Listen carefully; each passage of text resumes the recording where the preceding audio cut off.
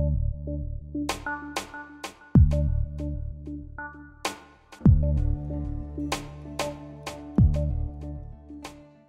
think throughout history there's always been two parallel streams of healers, and there's the people who are dedicating their life to that and they're developing the most precise skills that they can to deal with really complex and difficult situations.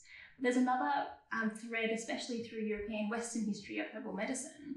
There's the folk healer, the village healer, and that person is really important because they're the person that just has the herbs they grow in their garden and they're just there and they just give you a bit of casual advice and give you some tea, and they're empowering the people to look after themselves. And that's a really important role. They're the people who are most targeted during the witch hunts. And so and after the witch hunts, that was like 1500s. Then we had around 1800s in Europe and around the beginning of the 1900s in the States. Again, this intense persecution of the kind of village healers. Or in the States, they weren't village healers, they were like on the frontiers with all the Wild West and all that happening.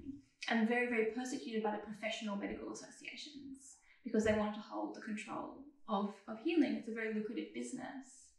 And I think that's the part that I would love to see come back in our culture. We have professionals, and that's amazing, but the part where you just have someone you can go to that can sell you some tea or chat about herbs and that helps you to take power back. And to do that, I think it's not around knowing all the scientific detail of plants, because that's a lot of information that's hard to really understand clearly. It's around knowing what your body type is and knowing the ways that your body needs nourishment and support throughout your life. So if you're someone who has a really overactive nervous system, just to know that these kinds of herbs, these nervines like chamomile and catnip and lemon balm, they're your friends. They're not a medicine. They're something that you should incorporate into your life, probably for the rest of your life.